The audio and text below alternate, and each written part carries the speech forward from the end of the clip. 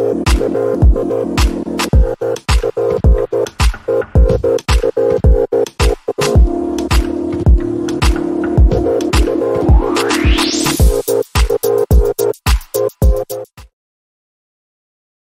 we go.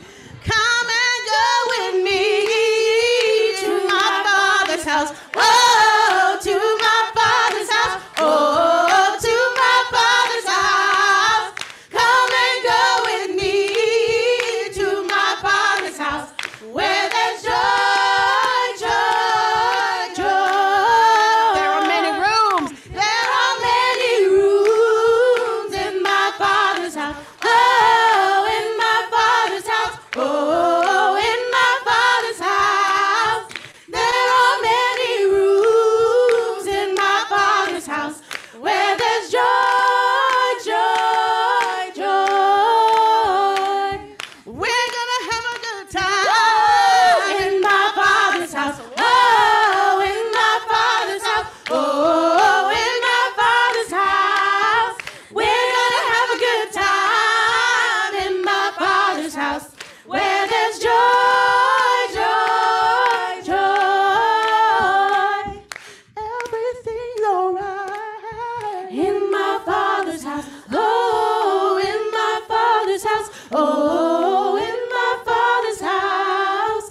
Everything's alright in my Father's house, where there's joy, joy, joy. We're gonna have a good time.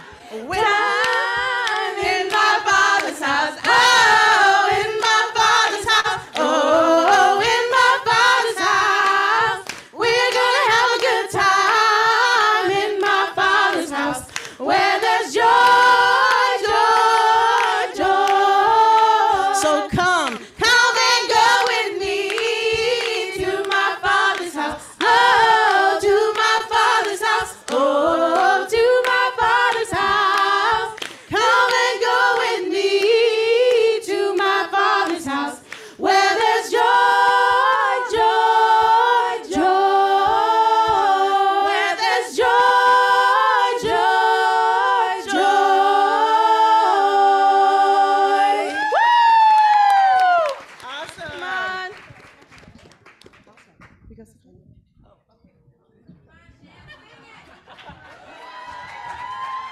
Yes. Hi, ladies. Welcome. Welcome to the women's session. Yes. I'm so excited to be here with you, ladies. I want to share a scripture with you. And it is Proverbs 31:30. And it says, charm is deceptive and beauty is fleeting, but a woman who fears the Lord is to be praised. And here we are today together to become those women who fear the Lord. Not a fear like shaking, but a fear like a healthy respect. One that makes us want to follow him. One that makes us want to love him with all of our hearts. And so I'm super excited to be here together today. And before we kick it off, we want to start with a prayer. Amen. And so I want to invite our amazing sister, Sharon Kirshner, up to pray.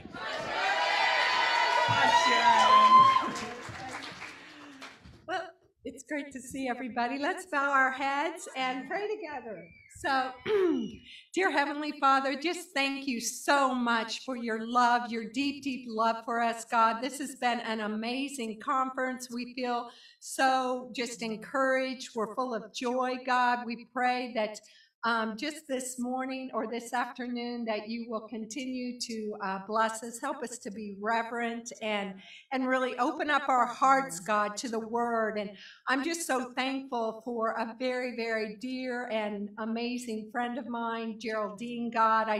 She is a woman that fears you. She has raised up and lifted up so many women all over the world. And I pray that we can give her our full undivided attention today, God. Please speak through her powerfully, God. Just please glorify your name in her. And thank you again, God, for your precious son. We wouldn't be here, God. We're so thankful to be in your house and with you forever and ever. And just again, thank you, God, from the bottom of our heart. We love you so much, and we pray in Jesus' name. Amen. Amen. Yeah.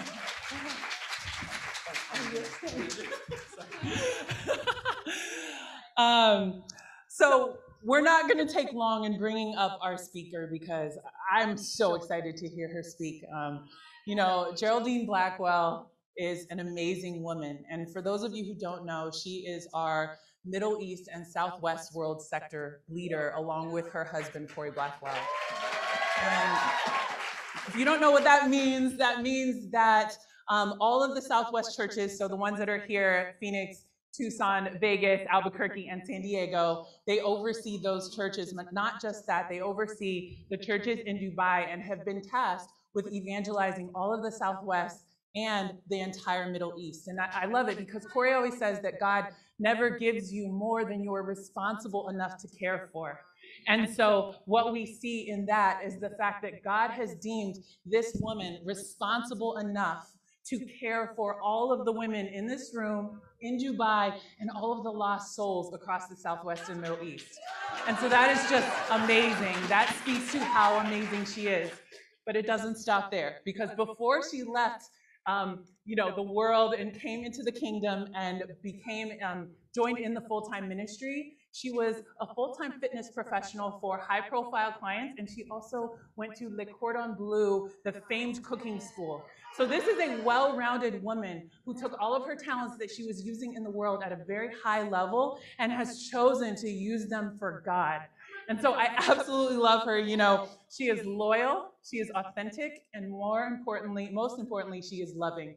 So let us welcome our amazing sister, Miss Jeraldine G. Blackwell.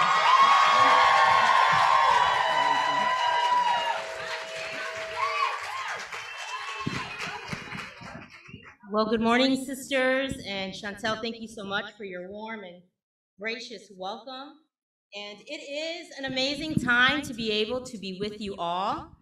And I pray today that God's words will motivate, inspire you, and call you to a mountain-moving faith and leadership. So my title today is Mountain Moving Leadership. And when I had an opportunity to ask the women who, alongside me, lead the Southwest and that are in Dubai, what do you feel the women need to hear? And so I got a lot of great feedback. And one of the things that I want to talk about today about leadership is unity and emotion.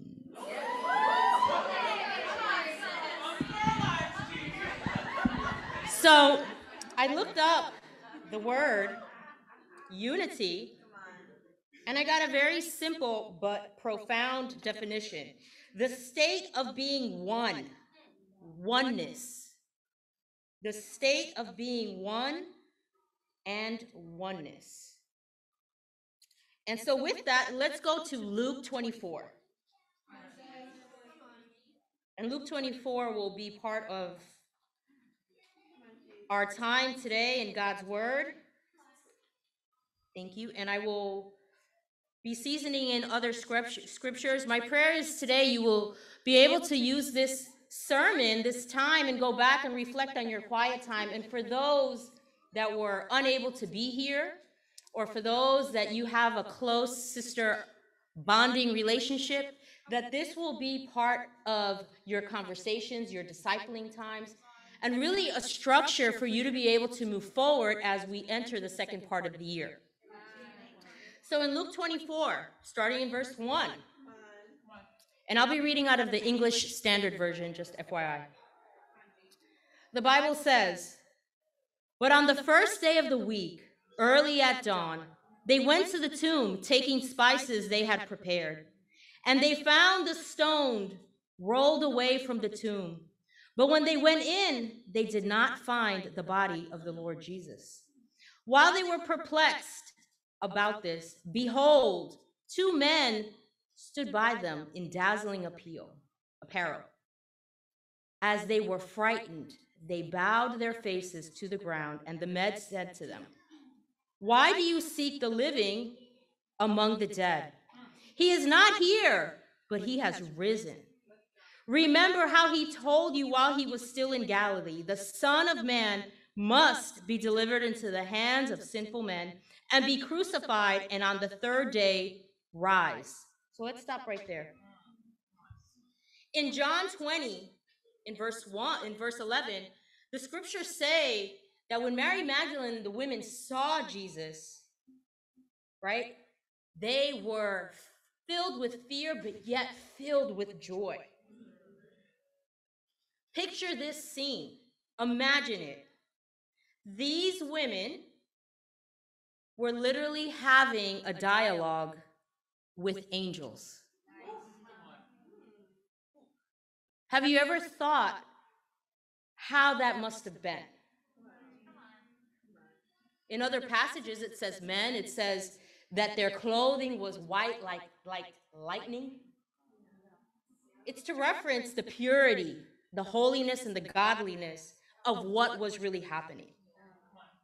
Imagine what these women, followers, disciples of Jesus, must have felt as they heard the best news in history of all the world.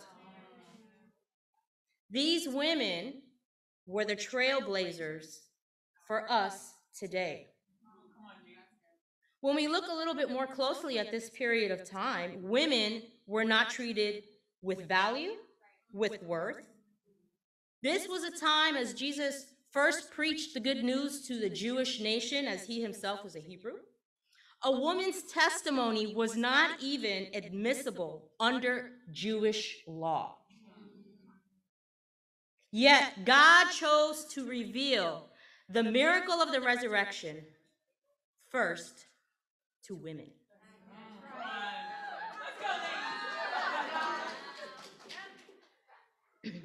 They were told by these angels to go report the astonishing news to the men. You see, God has always had a plan to use women to build up the kingdom of God. He has always had a plan for women to help other women climb the mountain. In Genesis 1:27, when you read it, it says God made man and woman alike, equal. Not one over the other or not one under the other. So today I just have two simple points for you. Point number one with God. Point number two, oneness with one another. My question to you, ladies, today, do you consider Jesus your master, your Lord, your teacher, and hold him with reverence and acknowledge that he is your Savior?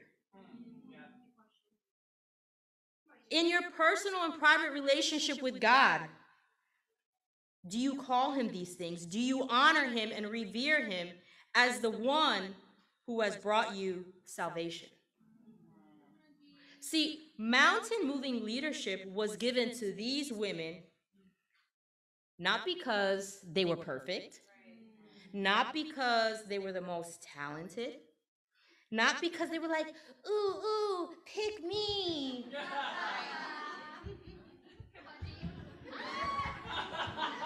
I'm in the crowd, Jesus. No. God chose these women because they made a decision to give themselves wholeheartedly and fully to the purpose of God. They were one in their relationship with God. They understood who they were, but most importantly, they knew who God was. And God elevated them, trailblazers, women who would change the course of history for us today, 21st century Christian women.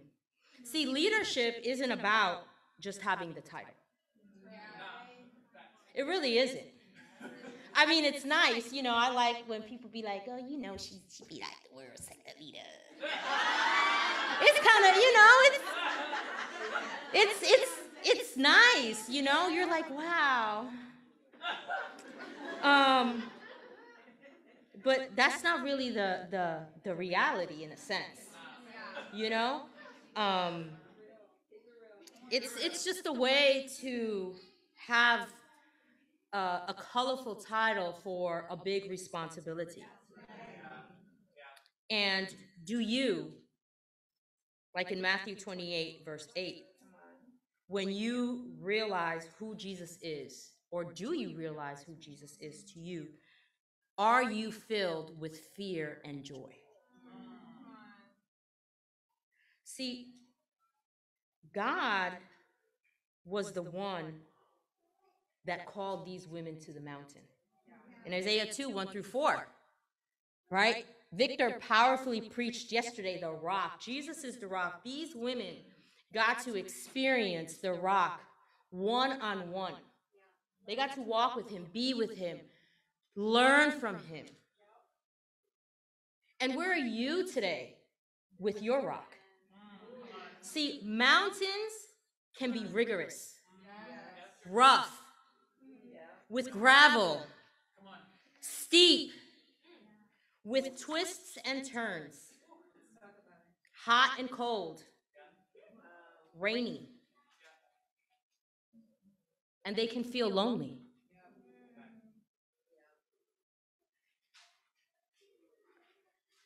But do you realize who is leading you up the mountain? Do you know who is leading the way? And do you revere him and love him and acknowledge him, not as your savior? Oh, Jesus, save me. I won't ever do that again. Promise. Right?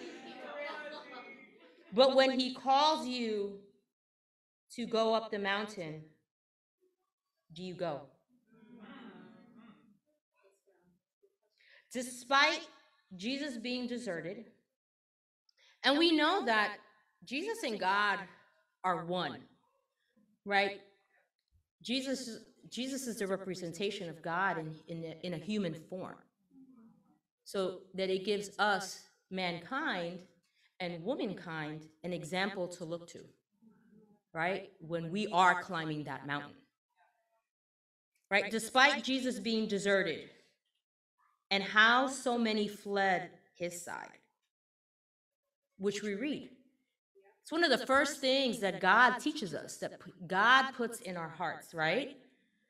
When we're ready to confess our sin, and, you know, the sisters are preparing the movie for us to see, you know, and we're going to read the cross, and it's the account, the physical account, the spiritual account, the emotional account, the mental account of what he went through.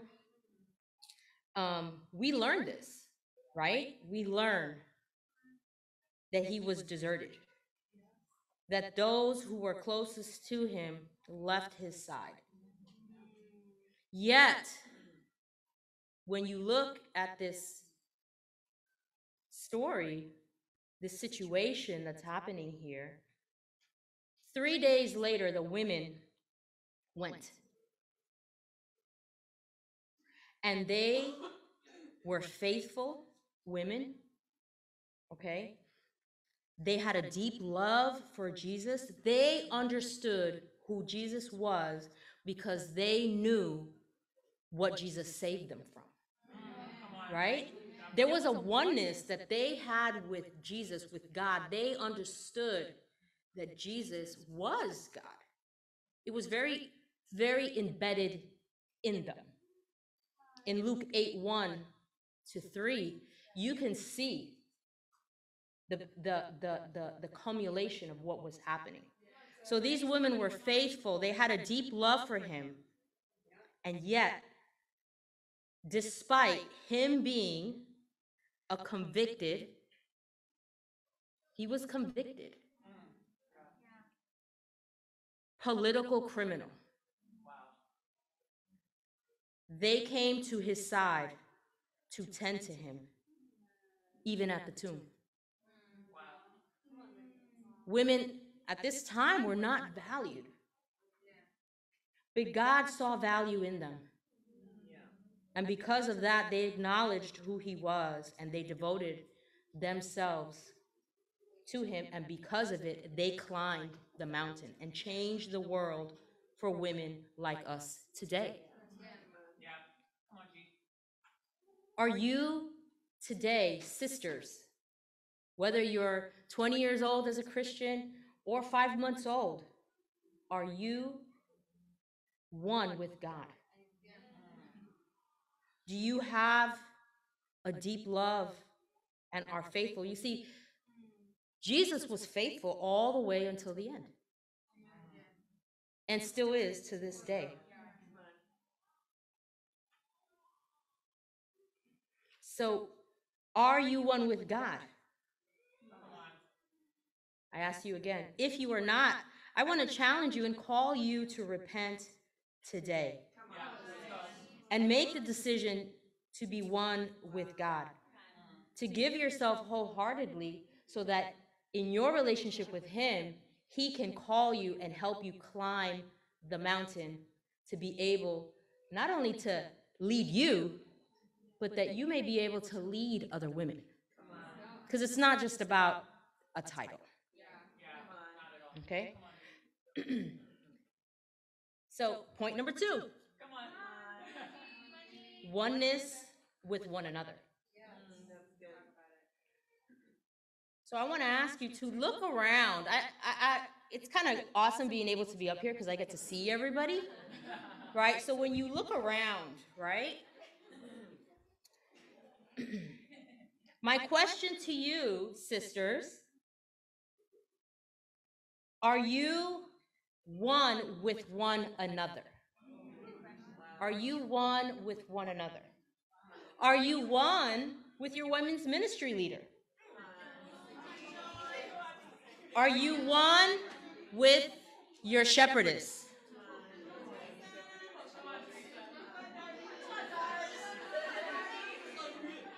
Are you one with your sister, whether the one that's sitting next to you, or whether it's the one you disciple, whether it's the one that's in your Bible talk?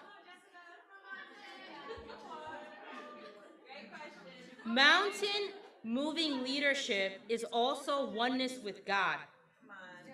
And God is the one that has chosen to put who you're with in your life. And so I have, part of this point, I wanted to really take the opportunity to lift up several women. And, one of the women, many of you know her and seen her, and she's just, a little spicy Latina like me, and that's Elena McKean. And when I ask myself this question, because part of a sermon, when you are up here, you should reflect on what you're sharing. So am I one with my women's ministry leader? And humbly and graciously, yes, I am. I am one with her. What I love about Elena, and one of the things that I am growing to imitate in our world sector is, see, she will call you to the standard of God with expectation. Not because she's the mother of the movement, which she is. Not because she's been a Christian for almost past 40 plus years, which she has. Not only that she has been and built and led one movement, but 2. She has the expectation because she expects you to do what God calls you to do. Despite what you think, feel, or may have to say. And sometimes I have a lot to say. I got a lot of things to say sometimes.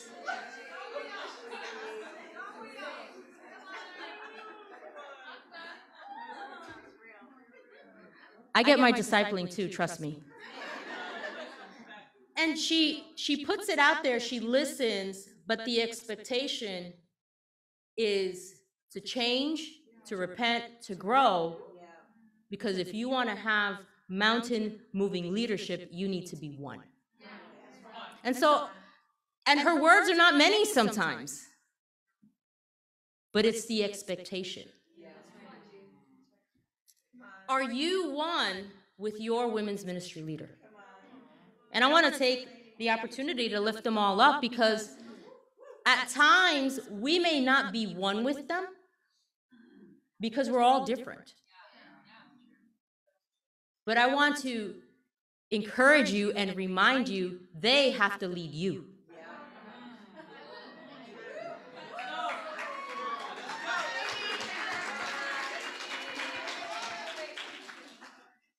They are the ones that have to pray over you. They are the ones that have to sometimes work out their salvation in fear and trembling to call you to the truth, whether you're going to like it or not. And they are the ones that have to love you even when you do not want to be loved. Are you one with your shepherdess? They are the ones that have to tend the flock. And if I'm quite honest, I need a lot of herding sometimes. I need to be herded in. Because, you know, sometimes I got a lot of things to say. Or I can feel a lot about a lot of things. It's true. You know, I'm from New York originally, just FYI, so, you know, it's kind of funny, but at times it's not. And so I'm super grateful for the hurting that God has put in my life. And he's given me a lot of great shepherdesses like Sharon Kirshner, you know, Teresa Hamblin. And she's technically not here, but she's always near and dear to my heart, and that's Burgundy Anakea of the Orange County Jedi household sector. And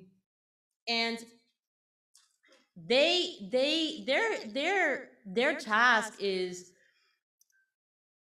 just as important as a women's ministry leader's task.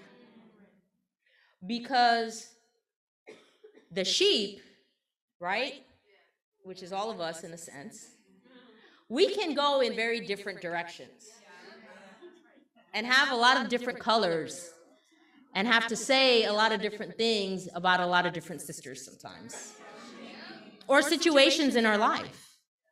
And so they help herd the group to make sure that as the women's ministry leader moves forward, everybody is in the same cluster. You know, that there's not, one doesn't get sick, one doesn't get injured, one doesn't decide to be like, ain't nobody gonna see me. Right? Or sometimes you have the rebellious ones. Right? They be like,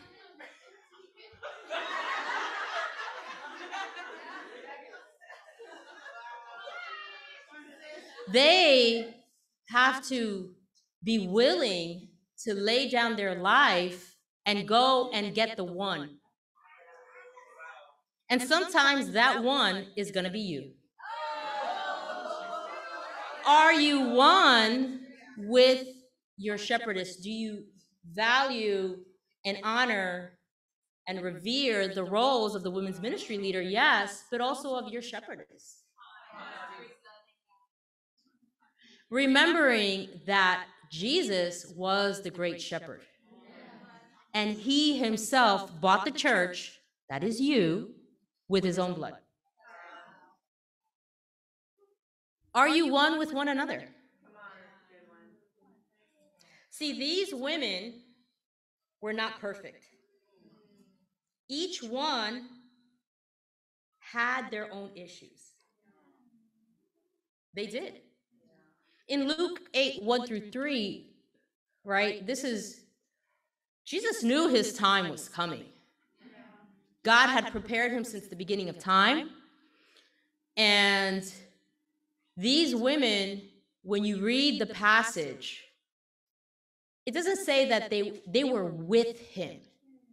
They were walking along. There was a togetherness that was there, right? And so there were many other women there. But Mary Magdalene really was the first women's ministry leader of our time. And she was not a perfect woman. Many people believe she was a prostitute, that she was demon-possessed, that she was a diseased woman. In Jewish commentaries, they believe that she was a very afflicted woman, and the 7 demons represent each affliction. Joanna, who was a married woman, who her husband was the manager of Herod's household, Herod, the grandson of King Herod, who beheaded John the Baptist. And Susanna, who there's not a lot mentioned about her in the scriptures, but many Christian and Jewish commentators believe that she was a very sick woman. And these women changed the world and baptized and made true Christian women, because you see here the revelation of how God allowed women to experience really an earth-shattering time. So they all had their own issues. They were not perfect. They were not educated. They were not, the creme de la creme. In many ways, they are like us. But are we like them? In our unity, in our oneness. Sometimes as women, 21st century Americanized women in many ways, our society, our culture, our upbringing has trained into us behaviors that will not allow us or other women to climb the mountain or to see the rock, to lead other women to the top. That's what true leadership is about. It's not about the title. It's not always about speaking. It's about helping another woman get to that mountain and get to the top. And many of the times, these things that make us up prior to getting into the kingdom, and once we get into the kingdom, and then God challenges us to grow, to change, to mature, to elevate our character, we begin to have attitudes with one another. We tend to pick at one another's differences. We tend to have quiet reservations about things that in the big picture really don't matter. Did you see her shoes?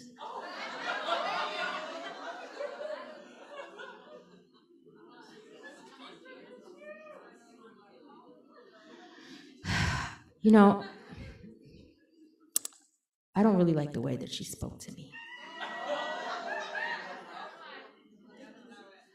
When you read this text, do you think she's saying it this way or that way?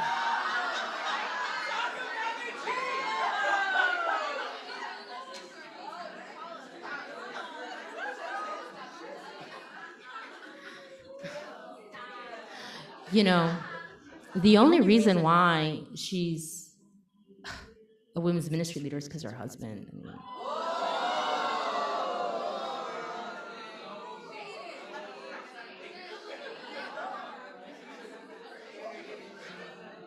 She doesn't even know how to study the Bible the right way. But I have to bear with her because that's what the Bible says, right? Well, sis, do you really think the Bible says don't be yoked with an unbeliever? he is kind of a Christian. I know. I'm going to have one of the brothers meet him.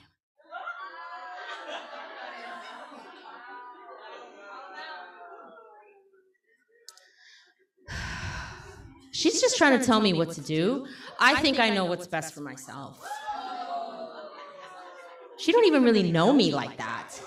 Who does she think she is telling me what to do? You know, I just gotta do me.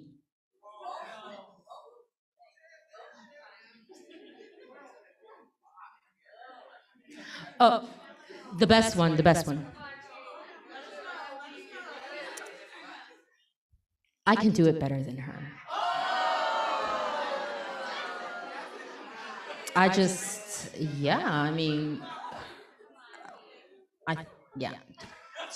Totally.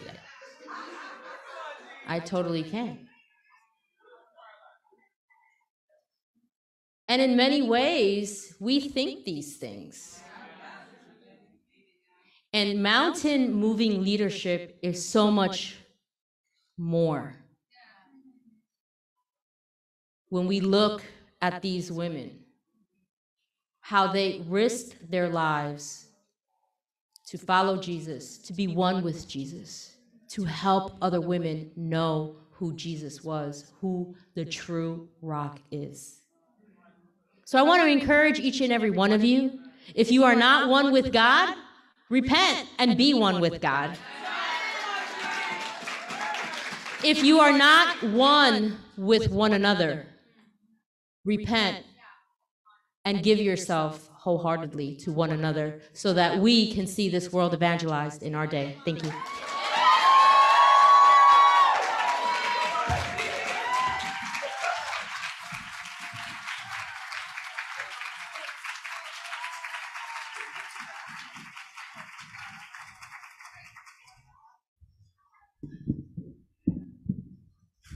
Y'all, isn't she amazing? Like, G is so dope. I'm such a fan. No, I know, I fangirl over her. It's okay. I want to just remind us all of some bars that God dropped through G today. She said they understood who Jesus was because they remembered what he had saved them from. Key. Women who were not valued, but God saw value in them and in us. Amen? They were like us, but are we like them in our unity? And true leadership is about helping other women get to the top. So I want to thank you, G, so much. That was an amazing lesson. Thank you for allowing God to speak through you so powerfully. We're going to close out with one last song, and thank you, ladies, for coming. All right, you know the drill. Stand on up. Woo! Wait, so funny. She's like, get up, girl, get up. When I said I wasn't gonna talk about it, but I can't keep it to myself. Can't keep it to myself. I said I wasn't gonna talk about it, but I couldn't keep it to myself. What the Lord has done for me, oh yeah. You ought to been there. You ought to been there when Jesus saved my soul. You ought to been there. You ought to been there when he wrote my name on the roll. I started walking, I started talking, I started singing, and I started shouting what the Lord has done for me, oh yeah. Well, I said I wasn't gonna sing about it, but I can't keep it to myself. Can't keep it to myself. Can't keep it to myself. I said I wasn't gonna sing about it, but I couldn't keep it to myself. What the Lord has done for me, oh yeah. You ought to been there. You ought to been there when Jesus saved my soul. You ought to been there. You ought to been there when he wrote my name on the roll. I started walking, I started talking, I started singing, I started shouting what the Lord has done for me. Oh yeah. Well, I I said I wasn't gonna preach about it, but I Could keep it to myself. No, I Could keep it to myself. No, I Could keep it to myself. I said I wasn't gonna preach about it, but I couldn't keep it to myself. What the Lord has done for me. Oh yeah.